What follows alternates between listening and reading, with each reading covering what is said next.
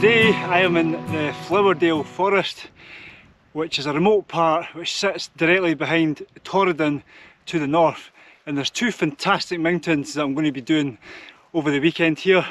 On my left here is Beinn, and to my right is Baosbheinn, and these two mountains can be clearly seen when you're in Torridon, and I've always wanted to do these, so finally I am here after years of wanting to do them. It's not too bad a day. It's a little bit cloudy, but there's breaks and there's some sunny spells as well. So this is me finished on this path. I'm now going to strike towards the hill and start heading up.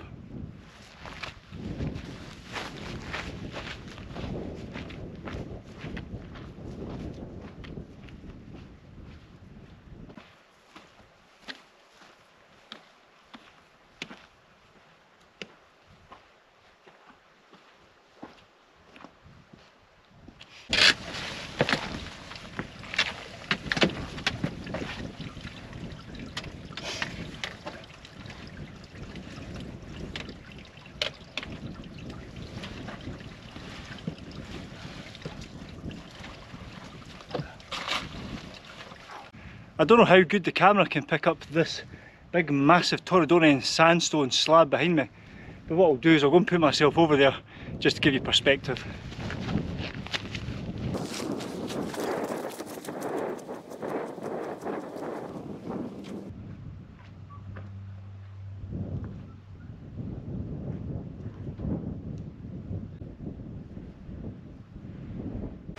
Well folks, it has just gone 3 o'clock.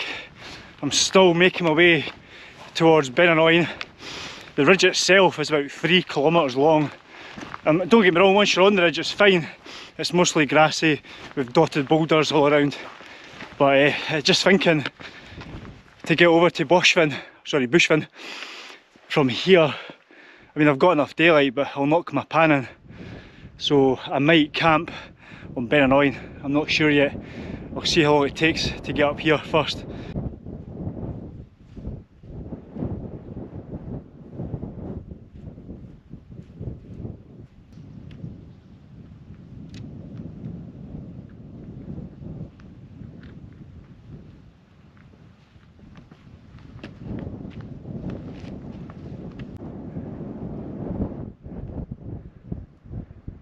There it is folks, there's the summit, boom.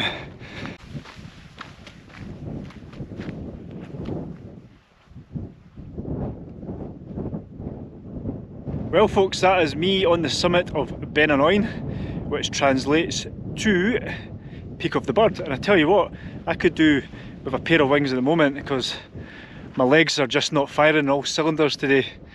I really want to get over to Baosbheinn, but it's just gone 4 o'clock. I could do it in I reckon 4 to 5 hours, probably 4. That would take me to 8 o'clock, but I'm going to knock my pan in. So I'm tempted to camp on the ridge here. It's a little bit narrow here. There was a few pitches just before the summit, but what I'm going to do is I'm just going to take it down to the nose.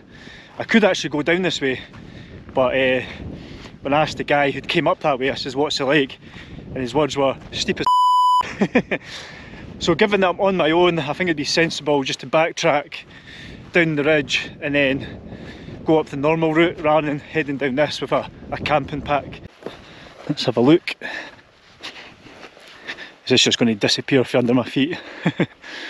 Oh no, it keeps going. Yeah, you know what, it doesn't look that bad. You could get down to there. It's then what's sort of beyond that. Looking on the map, it is really steep. I do really fancy just pitching here, just off the summit a little bit. It's a bit more sheltered from that cold wind, and I've got a fantastic view, honestly. It's cracking. Got some real big household names here that you'll know. Over to my left we've got Sleoch. Kevin and I camped on that one a few years back. Here in front of me I've got the mighty massive of Beinn. Then I've got Leaha. Then I've got Beinn, which me and Kevin camped on as well. Then over to the haze there in front of me I've got Beinn. Me and Stevie camped here, I think it was 2016, pre-YouTube days. And then tomorrow's objective, Baosbheinn. So yeah, super boss. Let's find a pitch.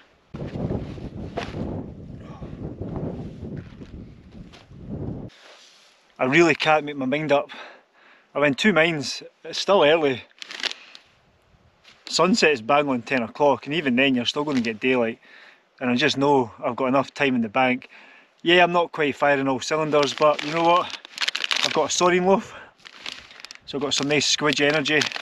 I'll just nurse that across when I get up to the summit, set up the tent, get dinner on. Happy days. So I'm going to push on. That is the plan.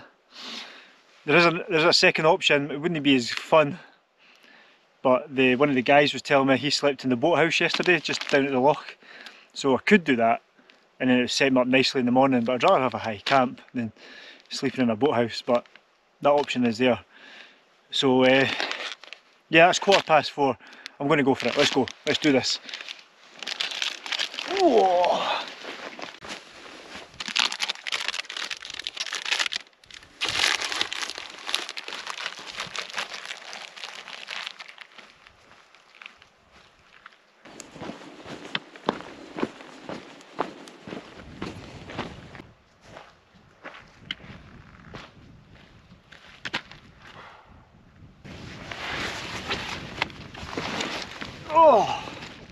Oh, that was tough.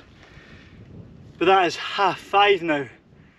So 4.5 hours daylight to get up that ridge and up to the summit. Definitely doable, definitely. Woo!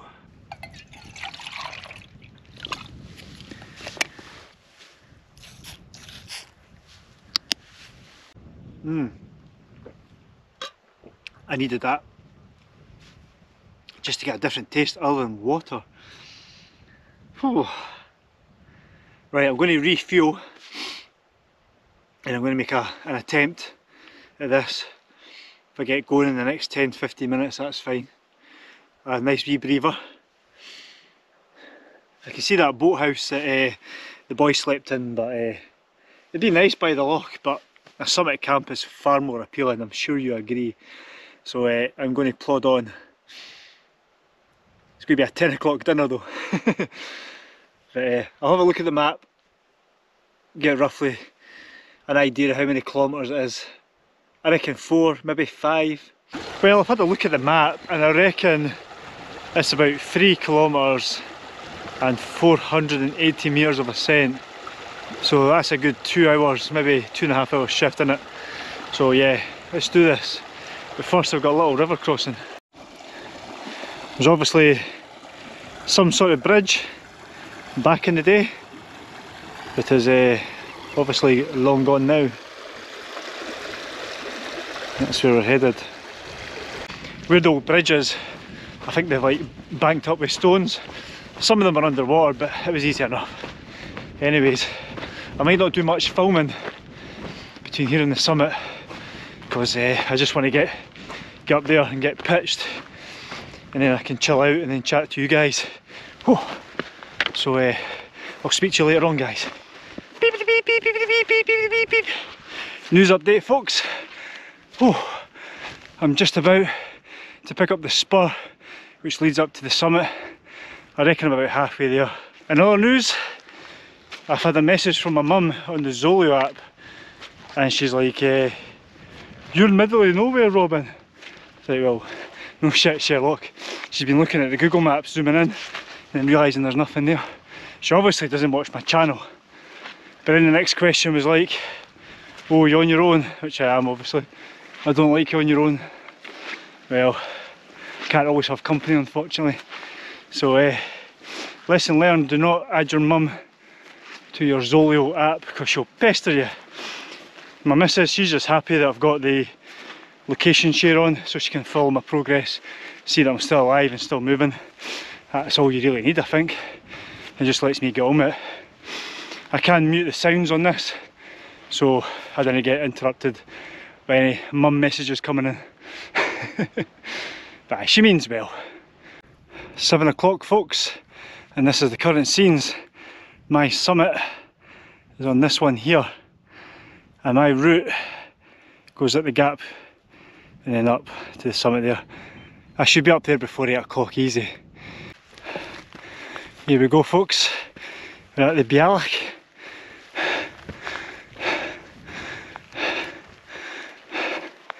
Ah, nice. Oof. Not bad, not bad. Nice wee scramble up that one. However, my summit is up here. 10 minutes away after that. Let's go, let's go.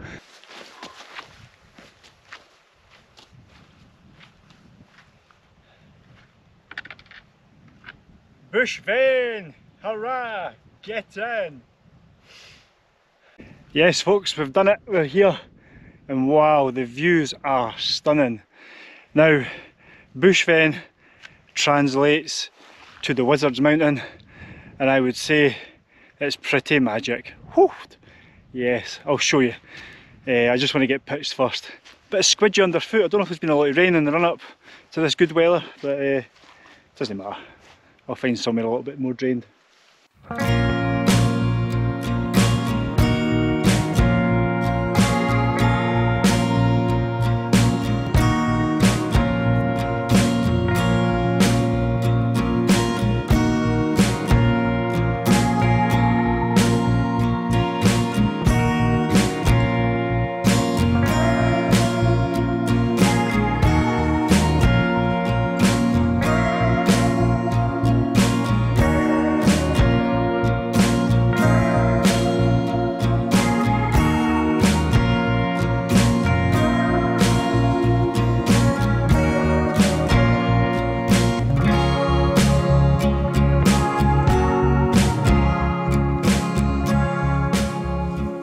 Rightio folks, that is me pretty much set up.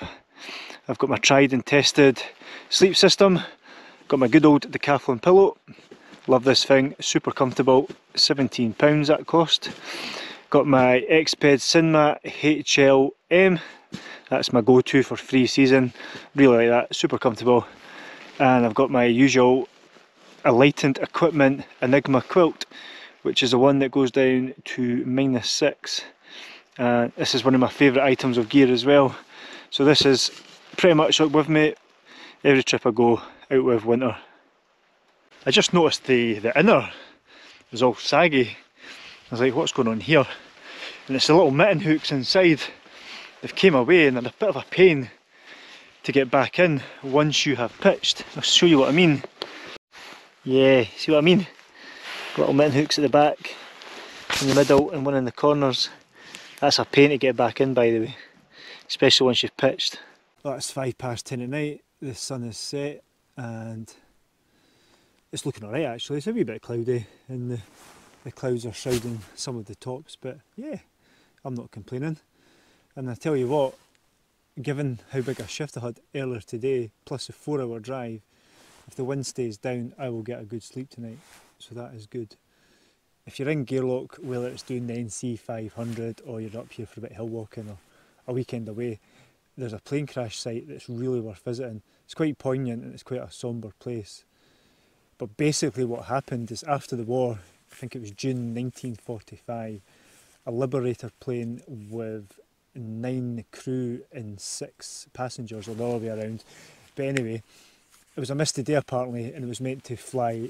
It left from Prestwick and it was meant to fly over Stornoway, but it came over mainland Scotland and it clipped Sleoch just over there, and then it struggled, that damaged the plane, and it missed these mountains that we're on at the moment I believe, and then it came to land near Gairloch, not too far away from here to be honest, and all the crew and passengers lost their life, so I think it was 15 in total. And there's a memorial there and it's really worth a visit because there's a big engine with the propeller that sticks out the water. It's a bit surreal and it is quite a sombre place, but it's definitely worth a visit. Well folks, just before going to bed I'm going to treat myself to a little Horlicks. This is my new ritual now. Honestly, since introducing a Horlicks before going to bed and a mug shot for part of my dinner, I don't wake up cold now. So it must have been, I just wasn't quite putting enough calories into myself. So this is definitely making a difference. And this just sends you right to sleep. That's good. That's really good. The simple things when you're camping.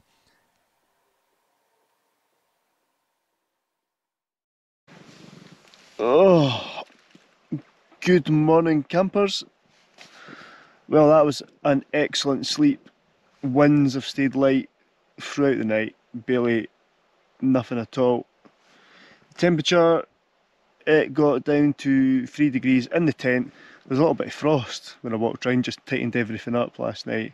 I noticed there was some frost, so it was a pretty cold one, given it's almost June. But what's the time? It is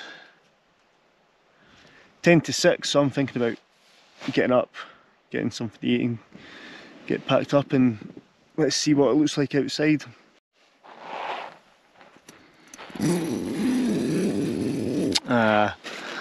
I thought as much. No sexy tent reveals. Right, my mind's made up. If it's like that by the time I go, it's going to be the quick way down.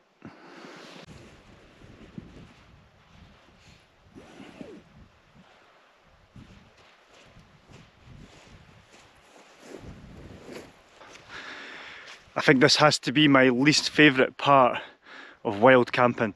I don't mind so much the packing up, it's just the last bit of dropping a wet tent, particularly when it's cold. It's just not much fun. But them's the breaks.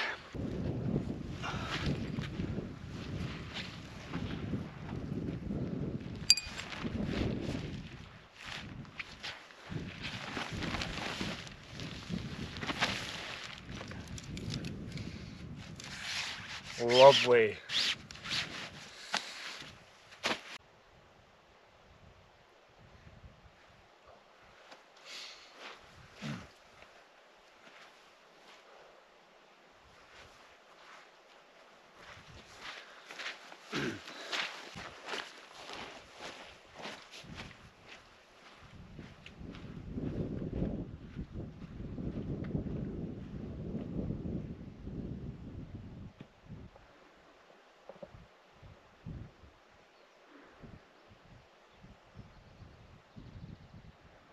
When I was up on Beinn yesterday, I was chatting to that guy, and he was saying that he slept in here the night before last doing these 2 hills.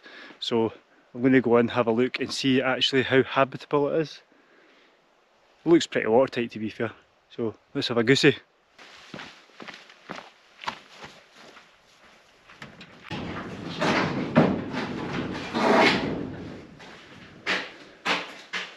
Actually not too bad. You can probably see the camera, there's 2 boats here, and I think that guy must have just slept here. It's concrete, but if you've got your roll mat, you'll be fine. Aye. Any port in a storm?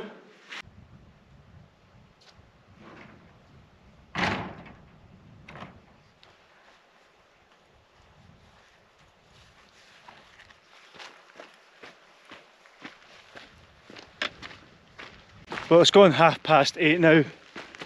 My summit just behind me there is still in the clag, so I think I made the right decision just to be off a little bit earlier rather than doing the full circuit, and this will get me home a good 2-3 hours earlier, so that is a Brucey bonus. But anyways, I'm going to wrap this up, so if you've watched this far, thank you very much, and I'll catch you in the next one. Cheers!